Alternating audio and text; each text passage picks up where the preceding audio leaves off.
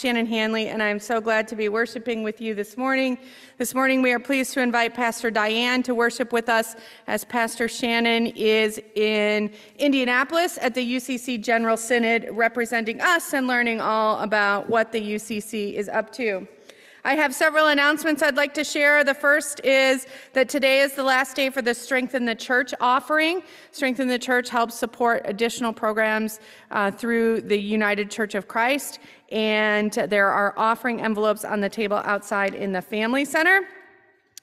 The Youth Boundary Waters trip starts Friday. That's for students 6th through 12th grade, and they are ready to go. Hopefully they've been packing, wearing their boots, and getting ready for that. Today we will have a special time during worship to celebrate their trip. July 16, I want you to take notice that we will be having a summer cleanup day to help get the building looking really good before the block party.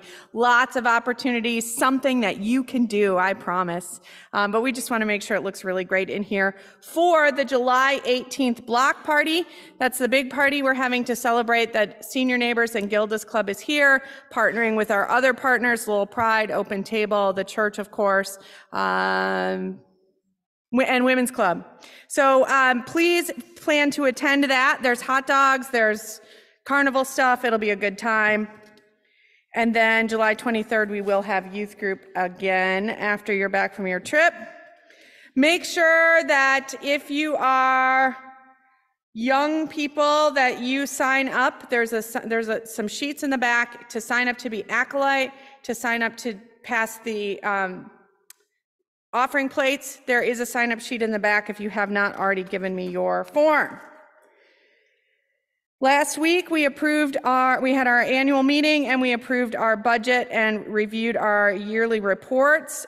We did elect our slate of officers. So we have co-moderators Teresa Beecham and Roland Huxbergen. I'm going to learn it sometime, Roland, I promise. Our clerk is Stacy Everett, our treasurer is David Blakely, and then the historian will be Pastor Shannon. We did approve the budget. There are copies of the budget and the yearly reports out on the table. You could also see Teresa, Roland, or Dave if you need any information. One final thing before I get to the big announcement, and that is this morning we are transitioning to glass communion cups. So you might get a plastic cup, you might get a glass one, know the difference. Some break, some don't, okay? All right, so we're trying to reuse those. And then the big announcement for today is that there is a big birthday coming up this week. We just want to mention that it's Julie's birthday on July 4th baby. So happy birthday to Julie Condon. She's 29 is what I heard. All right, me too. We're all 29. Okay. At this time, I would like to invite you all to take a time to meet and greet those around you by passing the peace of Christ. You may do so with a handshake, a hug, whatever works for you, a fist bump if that's best, but pass the peace of Christ. May God be with you.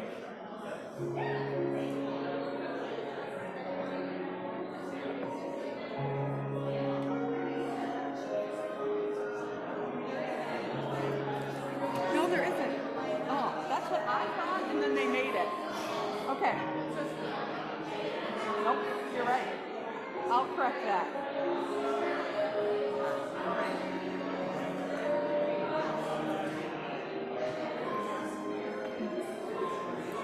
Where's Deb?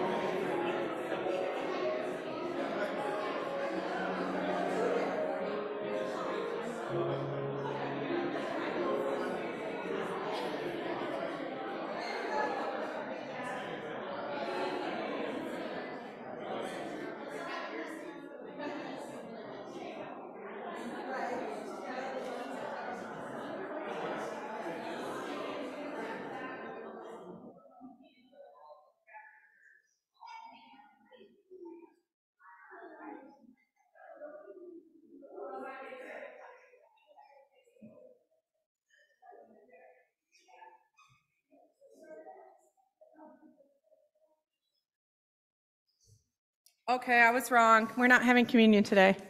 So don't worry about your cups. It'll be next week. Because we don't have the litany. There was a swap in the worship because we're having the sending off of our Boundary Waters people. So that's my fault. I apologize. Will you join me now in the call to worship? God, who has called us into fellowship with one another, is faithful. God is faithful in keeping the covenant of love that binds us together. God's faithfulness reaches to the skies and continues for generations. Therefore, we praise the faithfulness of our Lord, revealed to us in Jesus Christ. Together, we lift our voices and pour out our praise to you alone. Great is your faithfulness, Lord God, through all generations. I guess I messed that up too, huh? Now we're supposed to pass the peace. All right, well, it is what it is. We're now going to sing hymn number 8. Woohoo! Do it again. I know you guys would like that, but we'll be here all day. Number 8.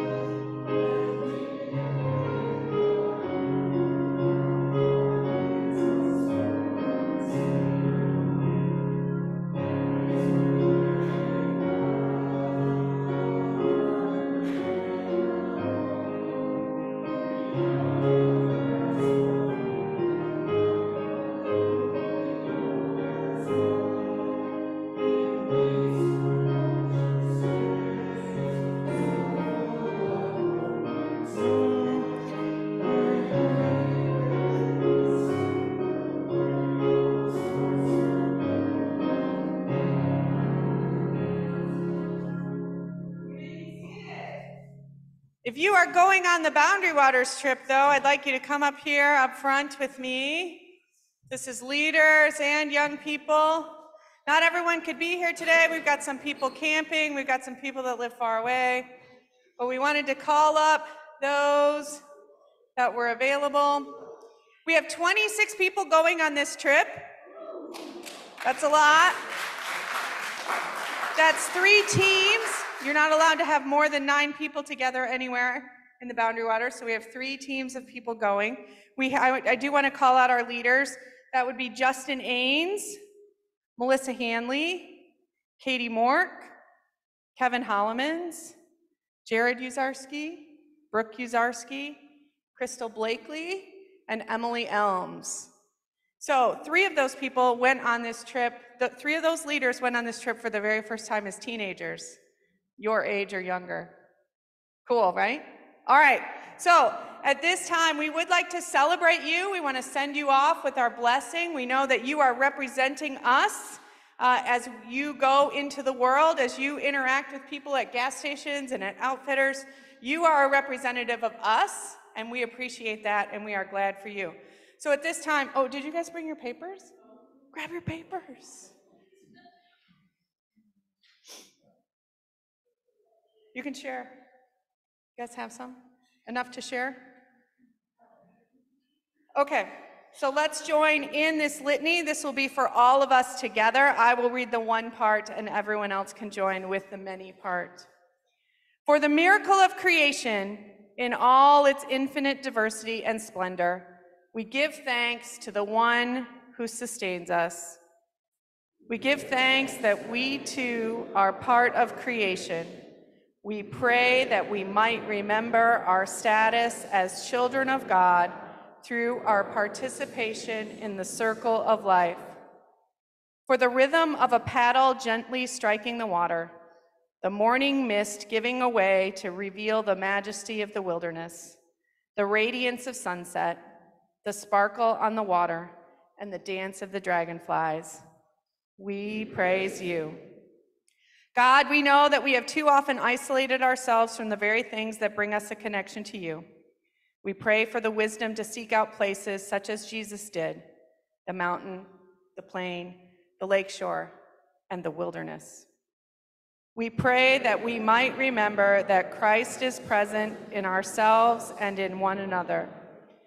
In the sending of our participants, we pray for the patience of our leaders, the openness of our students' hearts, the strength of all participants' bodies, and for all those that will long for the participants' return. We give thanks for the sacrifices families and participants have made to make this trip possible, for all the supporters who gave time and money and prayers. We give thanks for the Boundary Waters, the wilderness, and for all sacred places that give us renewal and help us to deeply know you and others on the journey. Gracious God, we pray for our participants and all other trips, camps, retreat centers, and sacred places in the world whose mission is to bring people to an awareness of your presence and peace. We pray for each participant that they might have a safe and meaningful experience, a season of strengthening faith, and a whole lot of fun. We thank you for the astoundingly beautiful place, infused with divinity. Bless this trip with grace, abundance, safety, connection, and love. And God, please help each of us to live out that which the Boundary Waters community building trip is designed to teach, to love you, to love ourselves, and to love one another. Amen. All right, thank you. Young people can stay up here because Deidre, Claire, come on, don't leave me alone. We got a Boundary Waters activity we're gonna try here. All right, so grab this big rope here. The bear rope, the big one. Grab the big one. Somebody grab this little one. Find the end. Find the end. Felix, come on over here to the center. Okay? Find the end and put it through here. So in the Boundary Waters, there are black bears. You do have to tie up your food or they will eat it. Can you stick that through there? I don't know if the other end's better. So we have to tie up our food. It has to be how high off the ground? Anybody remember? Anyone who's been before? 8's not tall enough. 10 feet's not tall enough. 12 feet high. And how far from a tree? 6 to 8 feet. Okay? All right, so I need some of you on this side and some of you on that side. Claire, we worked on this morning. Felix and I already untangled it. I did it. You can untangle it. It's got to get untangled. All right, so we have to do that every day. That's one of our least favorite jobs, I think, hanging up the bear rope. Depends on who your team is this year. You might be the best thrower. All right? Sorry. A knot just won't work for us. We're getting there. So, Liam, describe how you hang the bear rope. Here, can you take this? Describe how you do it. What happens? What do we have to do?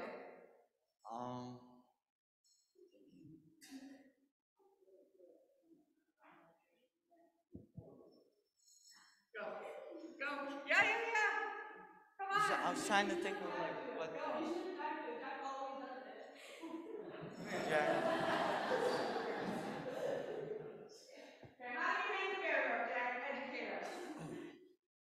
First, you break 6 Nalgene's trying to throw it up into the tree. And then you get it on one tree, and then you spend another half an hour trying to get it on the other tree. And then the first tree breaks off. Then you have to go find another one. And then eventually, the mosquitoes. And then eventually you finally get it hanging between the two trees, and then it falls down. Okay, all right. So it is a process to hang the bear rope, all right? But what we do is this one goes over a tree, and then we have this hanging towards the pack and to another tree to tie it off, okay?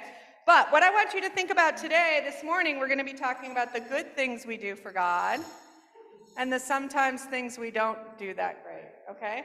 So this is called I just forgot the word. Pulley. It's chemo. Okay, this is called a pulley. And so when we do good things, Felix, go that way.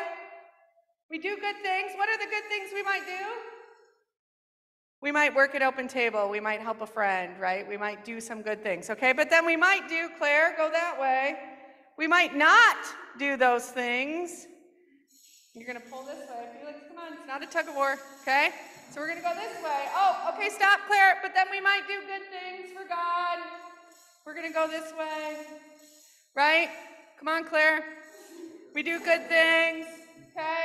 We help others. But then sometimes, stop, we argue with our parents or our siblings, right? Okay, stop. So, life can be a back and forth, right? Are we good all the time? No. Are we bad all the time? Never bad. Sometimes not doing the right stuff, okay?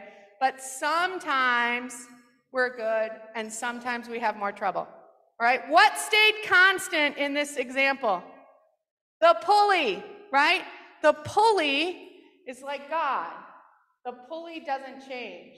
God loves you no matter if you're all the way this way or if you're all the way this way, right? This stays the same. God loves you no matter what. Now, we want us to move in this direction, right?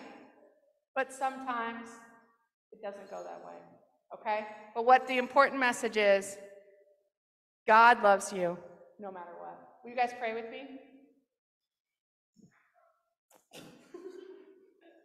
Dear God, thank you for bringing us together. Thank you for being steadfast and for holding us tight to the tree, tight to the place where we need to be, loving us no matter whether or not the limb breaks, whether or not we have to try again. You always love us.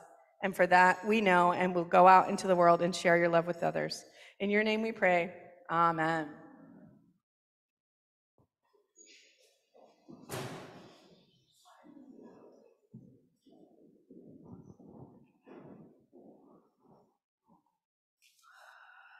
I am delighted to be here with you again today. It is my joy and really my privilege to be able to worship and open God's Word to you this morning. The first reading comes to us from Psalm 145.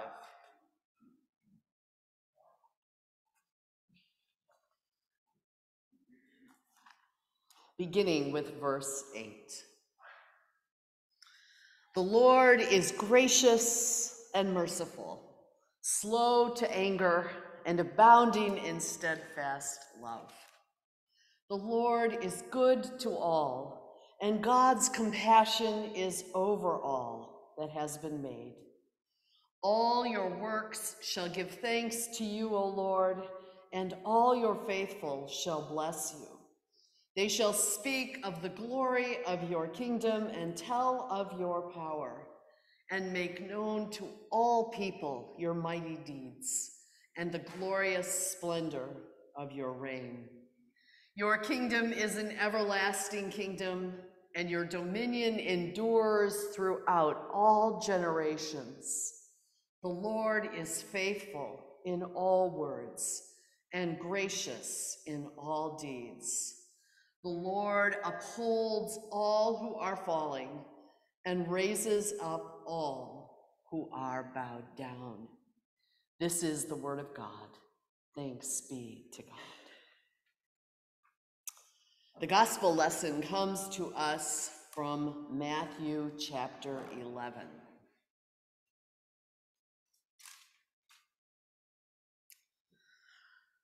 But to what shall I compare this generation? It is like children sitting in the marketplaces and calling to one another.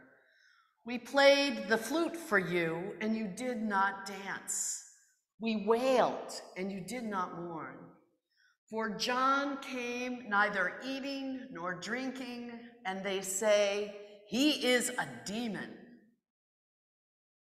The Son of Man came eating and drinking, and they say, look, a glutton and a drunkard, a friend of tax collectors and sinners.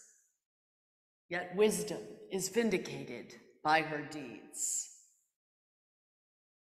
At that time, Jesus said, I thank you, Father, Lord of heaven and earth, because you have hidden these things from the wise and the intelligent, and have revealed them to infants.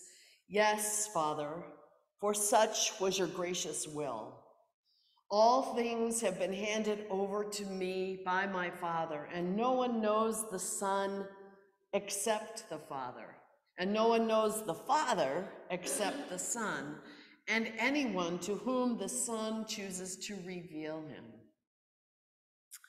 Come to me, all you who are weary and are carrying heavy burdens, and I will give you rest.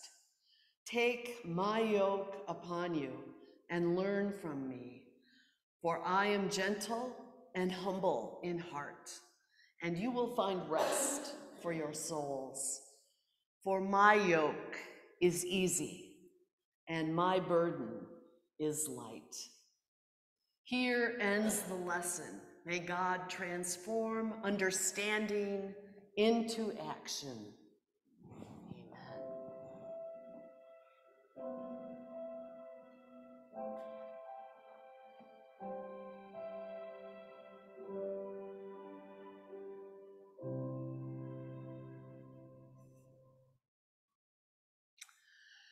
When our youngest son was just a little guy, he wanted to be able to do the same things that his brothers, who were 1 and 5 years older than he, could do.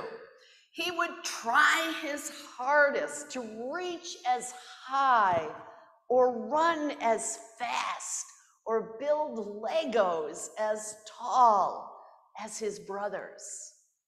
And most often, he wanted to do it by myself, even when his brothers were more than willing to lend a hand or offer unsolicited advice on how he might improve his game. But he would have none of it. I would find him face down on our living room sofa with tears streaming down his precious little cheeks. And as I took my place beside him, trying to offer comfort, he would be clear with his words, "Leave me alone." I would remind him that he didn't always have to do things on his own. We were all there for him, to support him, to encourage him, to show him what might be a more effective strategy to reach his goals. But at his young age, his refrain was, "I do it myself." And there he would lie, face down, until we left him alone. And eventually, when no one was looking, he would gather what he needed to stand up and move on. It's not always easy asking for help, even when we really, really need it. Especially when we think that we should be able to do what the big kids do, all on our own. But sometimes asking for help is exactly what needs to happen. In today's gospel, Jesus is reflecting on the religious leaders in the crowd that have gathered around him. They didn't like John, the bug-eating prophet who lived in the wild and dressed in the weird. They didn't like him, or they don't like him, because he breaks bread with the sketchy. He heals the sick. He welcomes the outcasts and whoops it up at weddings, making wine when the refreshments have gone dry. And while they would like to think of themselves as the moral, law-protecting militia, Jesus is well aware that they are really nothing more than a bunch of pious crabapples who just cannot find a way to accept who and what is before them. And he comes to the conclusion that there really is no pleasing him. Truth be told, those alleged protectors of the faith really didn't like what they really didn't like, what they really didn't like about John and don't like about him, whether they admit it or not, is that both John and he encourage the crowd, especially the self-perceived defenders of the faith, to repent and turn from their judging, loveless ways, to move beyond the letter of the ancient law and turn back toward the intent or spirit or heart of the law. Love. It all boils down to love. And that seems to really irk the religious leaders in the crowd. Gender equality, racial reconciliation, forgiveness of debt, acceptance of others not like oneself, whatever. Who has the right to tell them how the ancient law should be lived out in their community?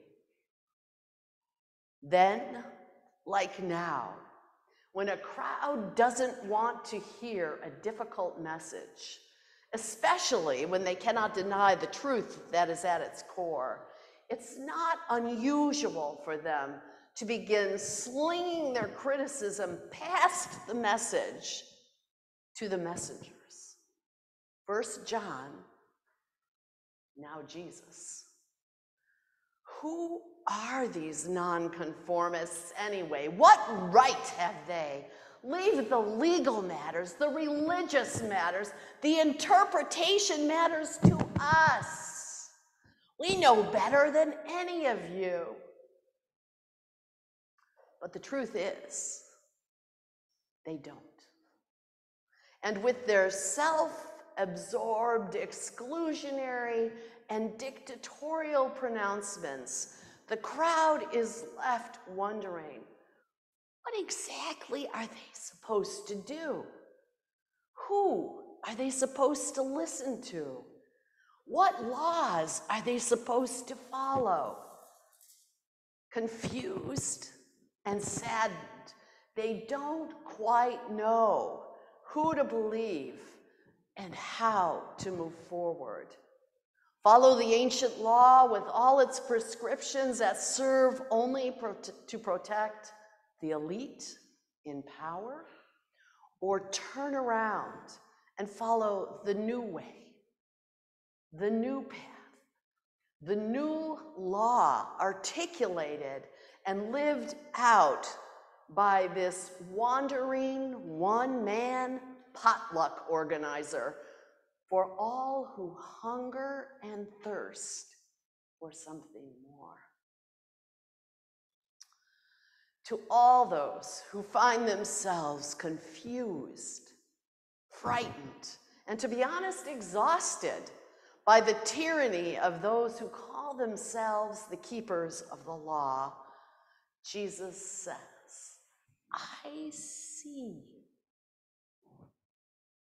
In this wackadoodle world filled with haters, with deniers, with those who are threatened by the good news you are called to live.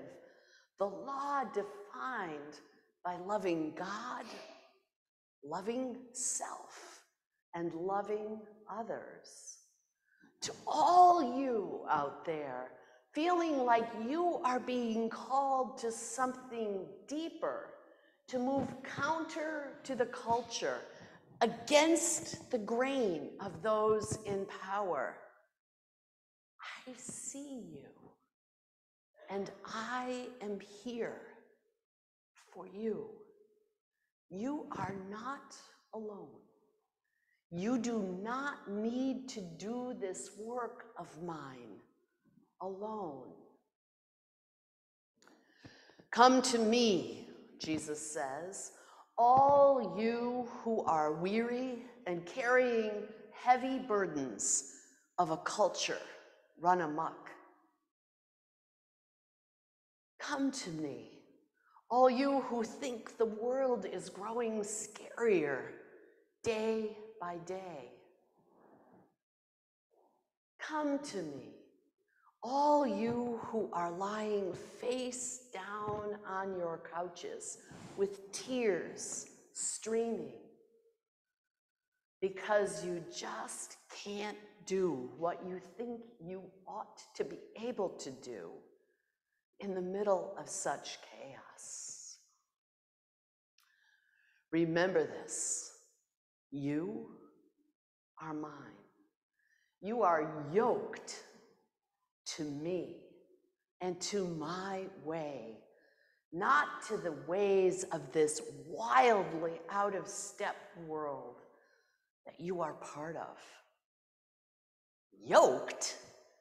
What kind of old-fashioned, out-of-date word is yoked? When I think of yoke, I imagine some wooden plow instrument that leaves the animal in question bound in service with little freedom or choice.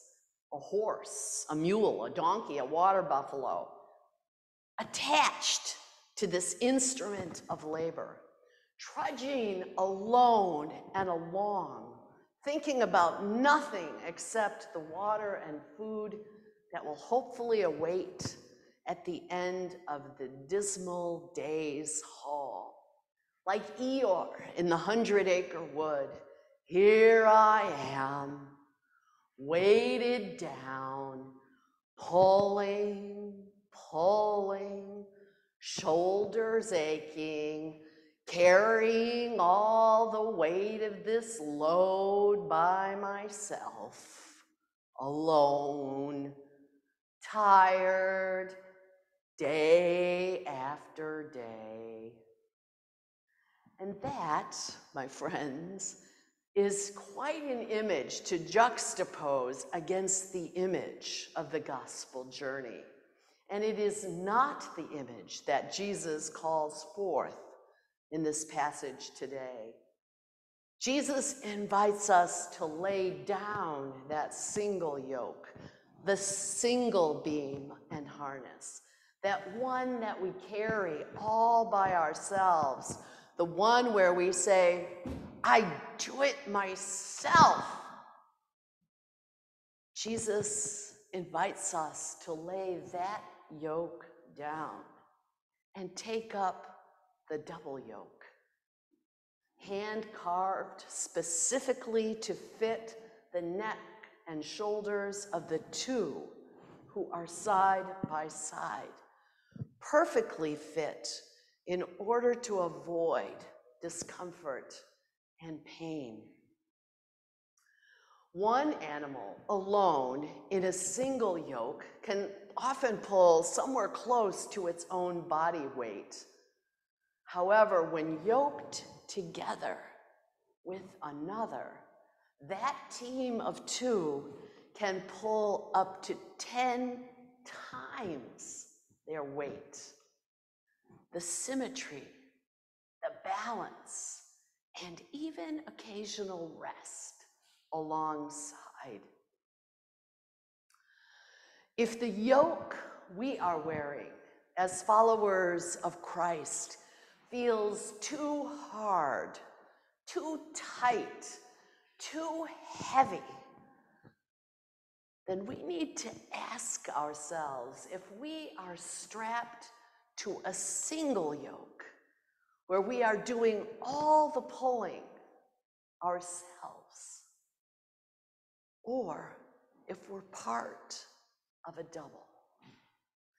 If the yoke we are wearing as followers of Christ feels overwhelming and disorienting, we need to ask ourselves if this is the yoke that's been created for us.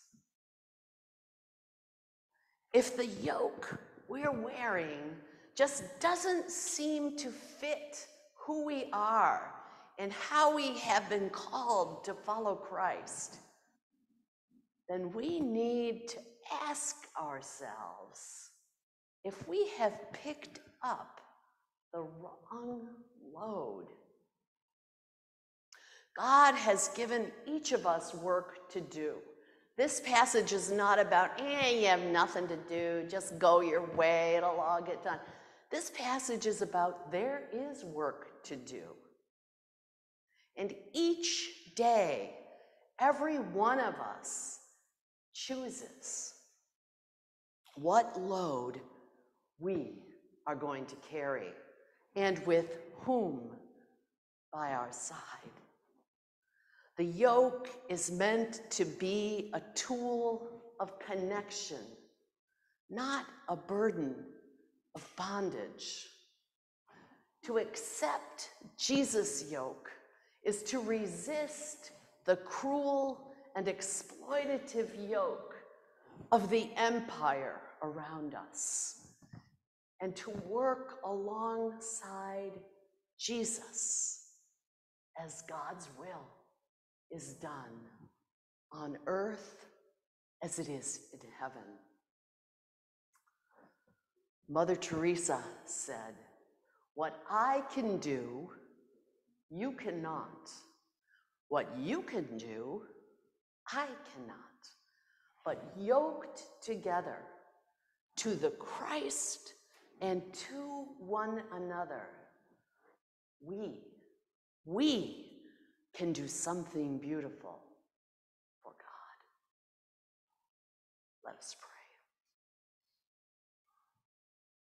Oh God, may the words of my mouth and the meditation of our hearts be acceptable in your sight, our rock and our Redeemer. Amen.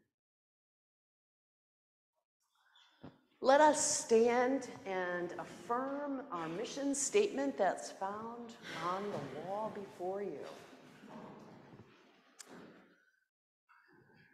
Responding to the living God with a progressive voice and working hands, we are called to feed Christ's community in mind, body, and spirit.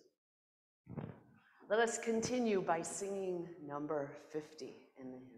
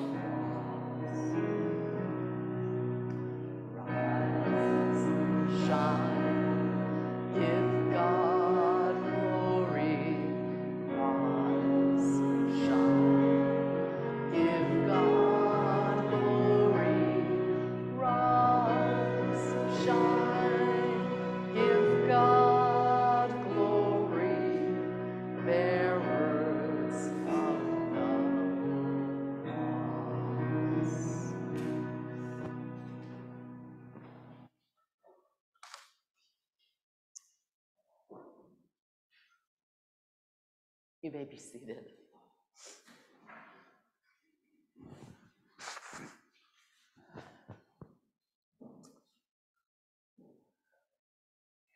As we come before God in prayer, I know that I am not alone in being thankful for the rain that was falling and hopefully will continue to fall on our parched world. God is good. God is faithful. Let us pray. Holy God, we believe that you love us and are yoked to us always. Help us believe in you and praise you, even when it seems that you are distant, even when we refuse to hook our yoke to you. We give thanks this day for the rain, for the farmers who faithfully work the land and await your bounty. Oh God, be with them. Give them encouragement when the fields are dry and the fruits not set. For the good of our earth, our fields of growth, and our refreshing waters, may we work toward the benefit of this planet upon which we live. May we enjoy and delight in all that is part of summer. We also give thanks for cooling breezes, shady trees, and cool water on these hottest of days. We pray for the Canadian fires whose smoke fills our air. May they come to an end, and may those who struggle to breathe find respite for their lungs. As we head toward Independence Day, we pray for our nation as it struggles to be one nation under you.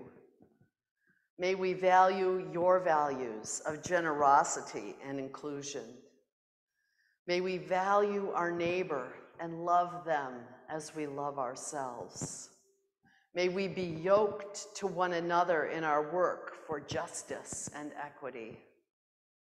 And may we seek to love in all places and in all things. May we come to know justice in the dawn's early light. May our leaders preserve those values and govern with justice, mercy, and humility. We pray for the leadership of this land, for Joseph, our president, Gretchen, our governor, and those who lead this community of Lowell. Grant them wisdom, grant them courage, grant them a vision of your full and glorious reign. For the well-beings of all our loved ones on this holiday week, may we enjoy time together with family and friends. May we treasure each moment we are given. And again, we pray for those who will travel and paddle the boundary waters together. May they see you in all of creation. Yoked to one another, may they laugh, listen, and love, growing deeper in their faith, in their commitment to you. And for the grace of compassion, may we tenderly care for those who are sick and for those who grieve. Today, we especially hold Shannon in our hearts. Continue to bring healing to her.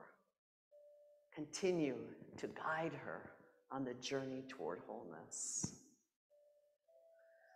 Oh God, hear our prayers. We trust you for protection, healing, and comfort. Hear our prayer. In the name of your Son, the Christ. Together, we pray the prayer you taught your friends. Our God, who is in heaven, Blessed be your name.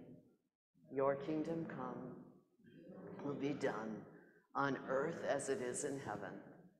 Give us this day our daily bread. Forgive us our debts as we forgive our debtors. Save us from the time of trial. For yours is the kingdom, the power, and the glory forever. Amen.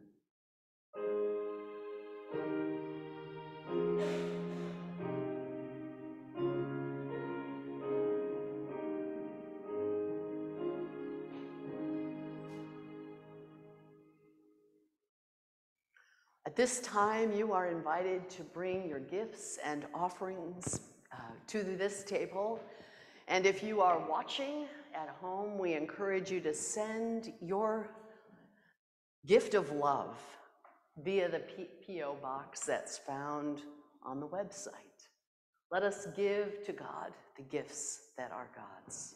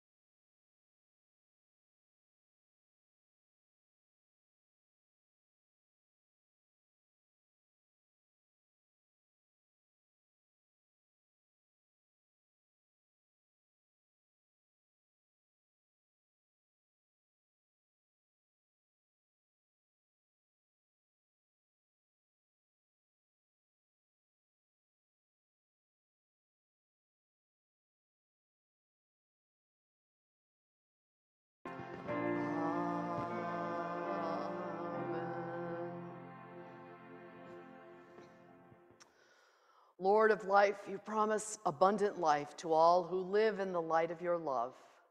We offer these gifts as a sign of our desire to share our resources for the common good and the restoration of your world. Use them to strengthen our unity and deepen our witness to your healing presence among us. Amen.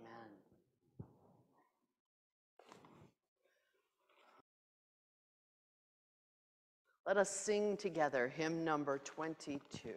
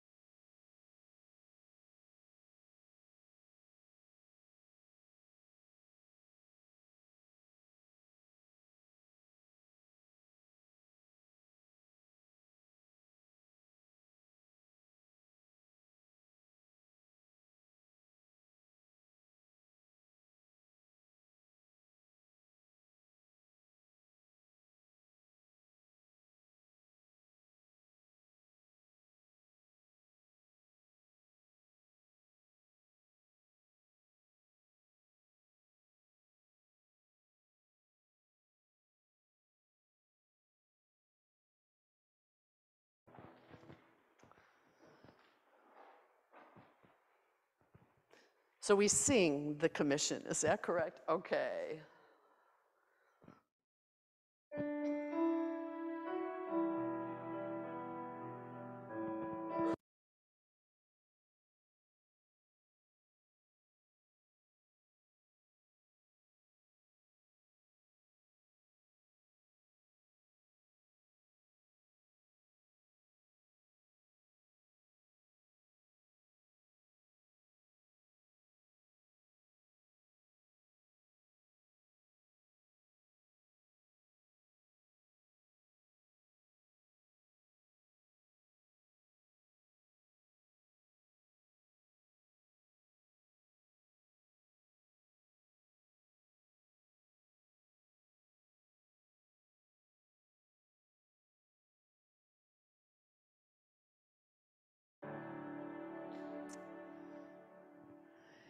In the name of the one who is the source of all being, the eternal Word and the Holy Spirit, go in peace to love and serve the Lord.